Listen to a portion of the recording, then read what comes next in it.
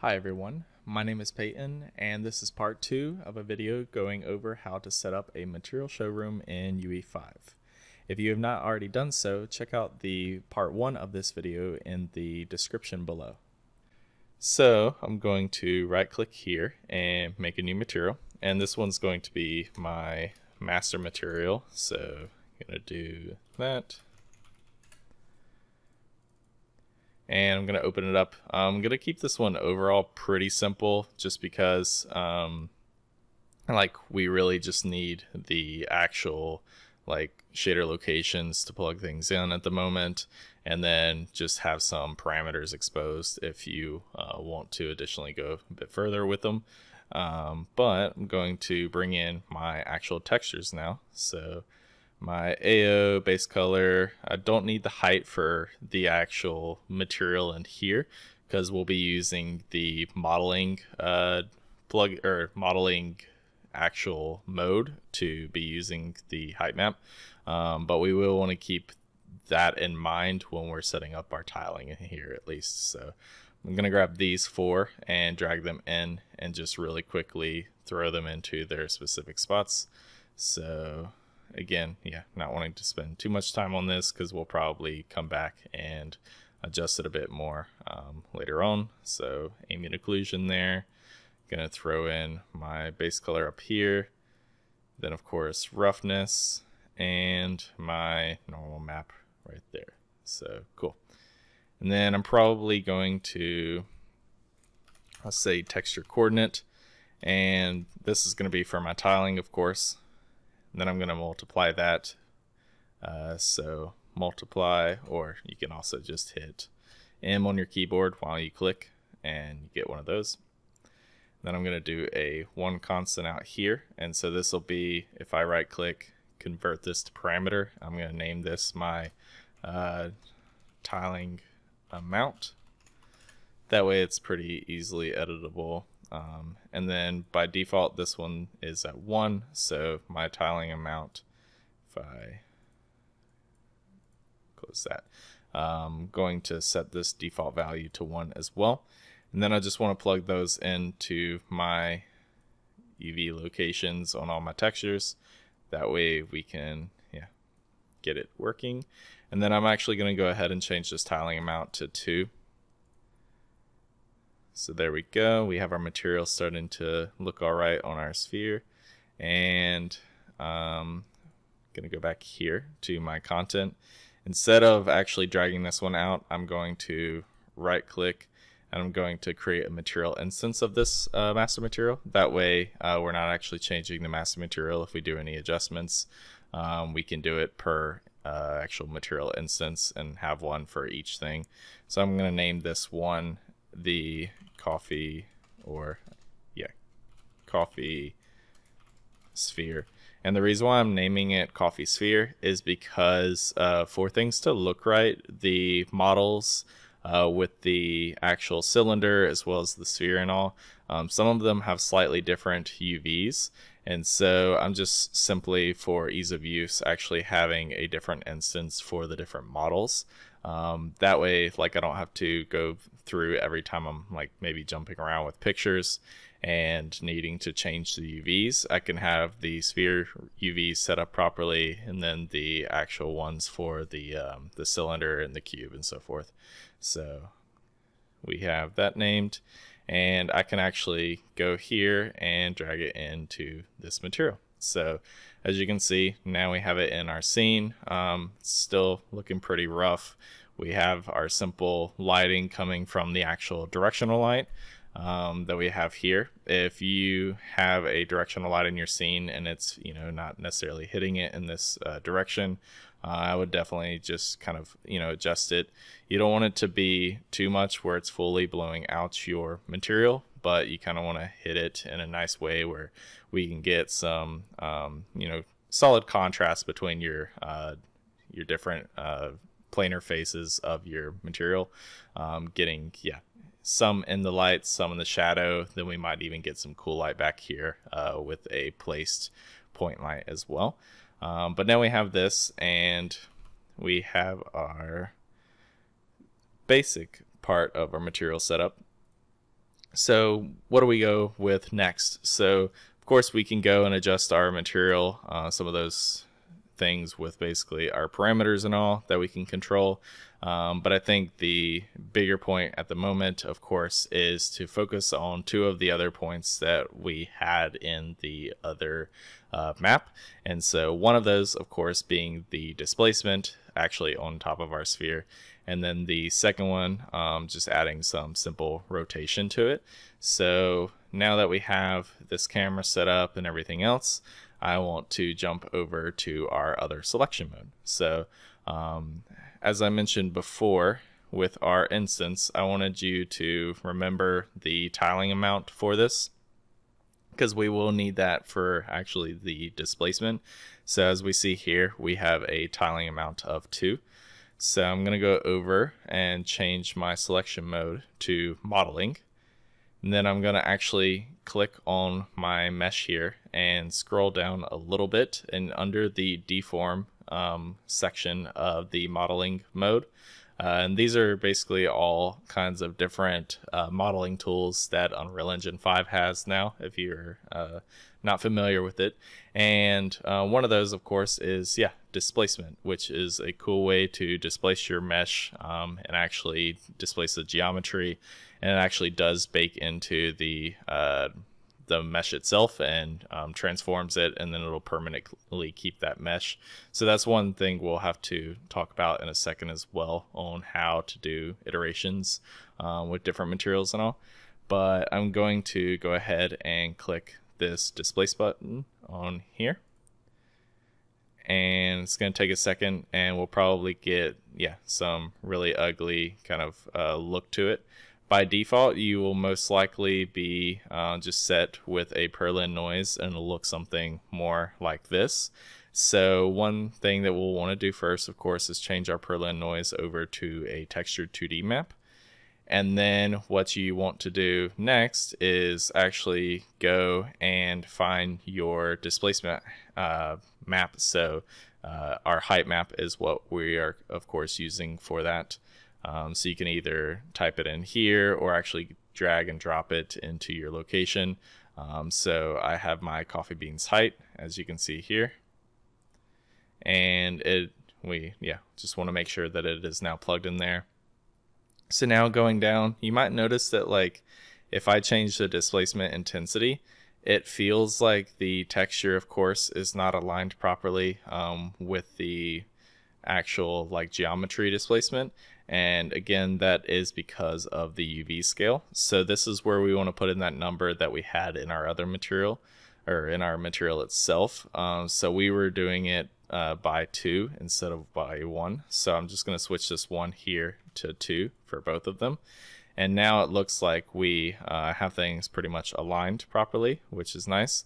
One other thing that you might get to is it might have the recalculate normals on at the moment.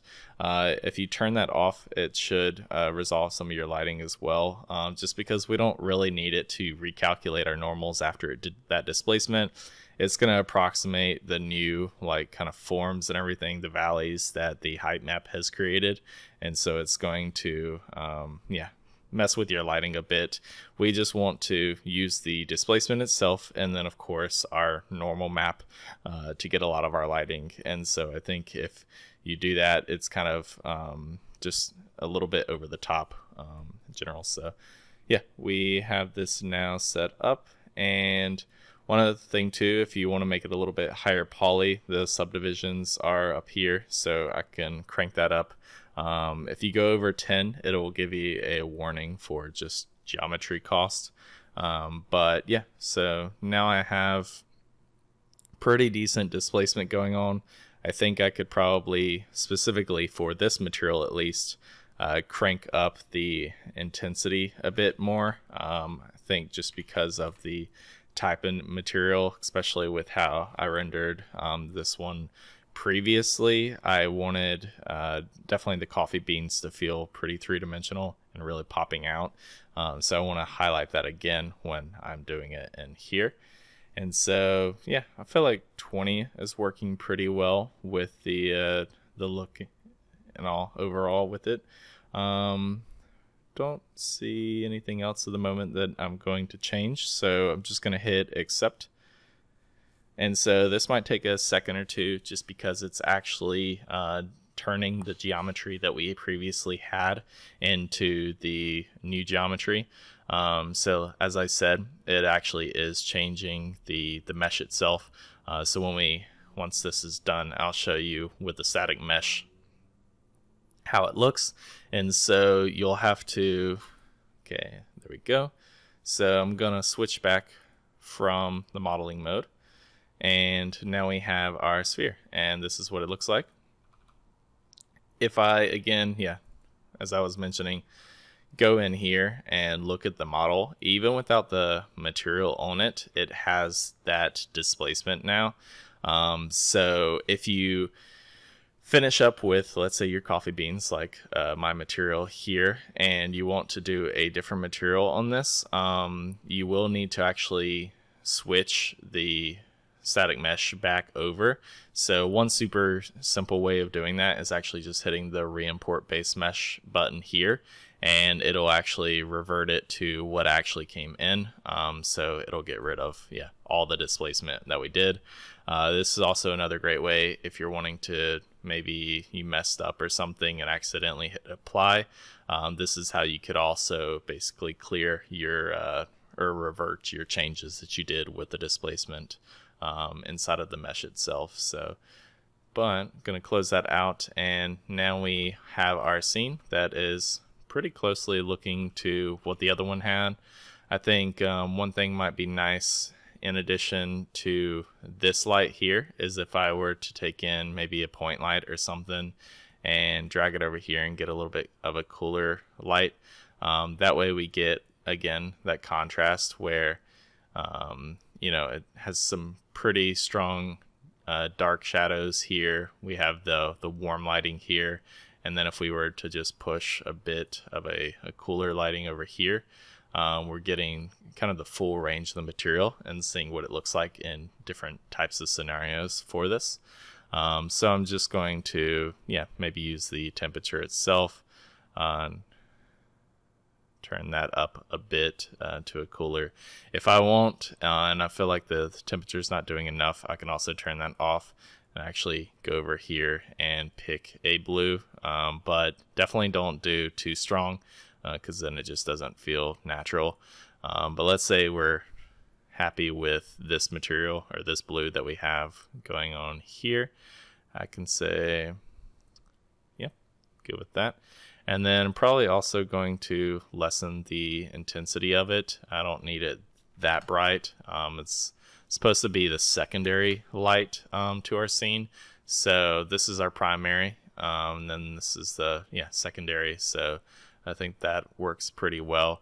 I can, of course, play more with the shadows and everything also with it, but I think we're already hitting pretty similar looks to what we had previously, so I'm good with that.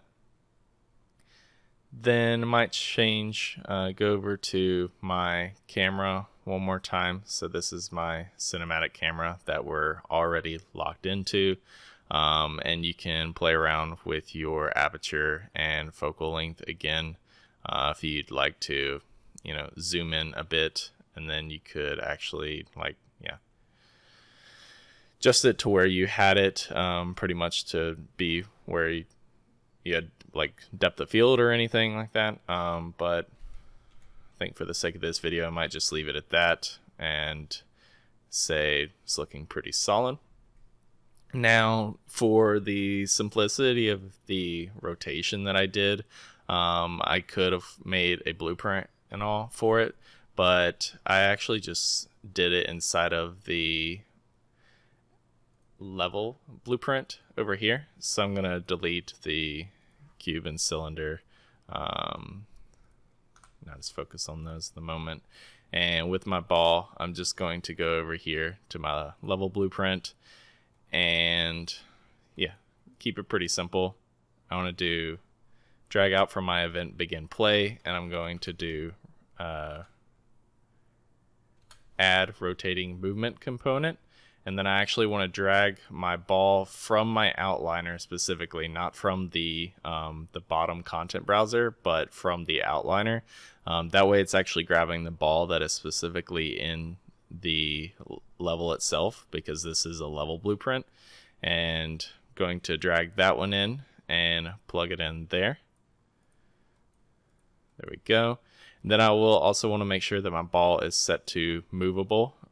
That way it can actually move and yeah, doesn't have any issues like that.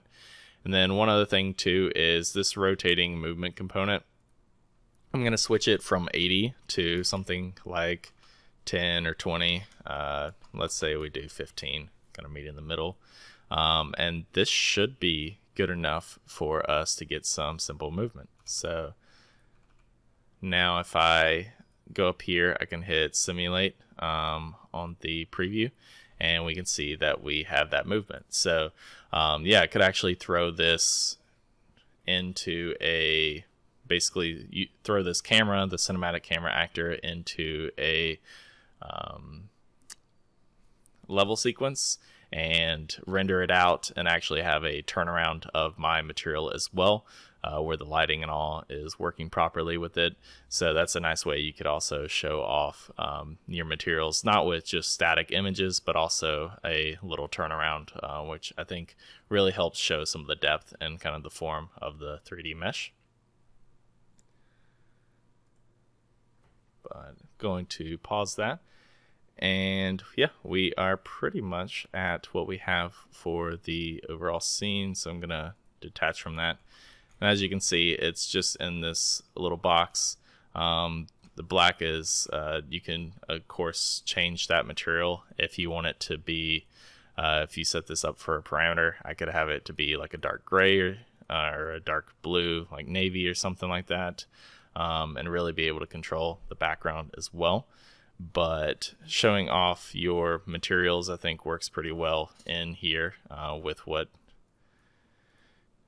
pretty much, you know, it is offered with all of this. And again, it does take some setting up and getting familiar with how to work with it. But I think if you're wanting a great way to render out your materials, have a lot of control and all, and using a free software to do so, I think this is a great option.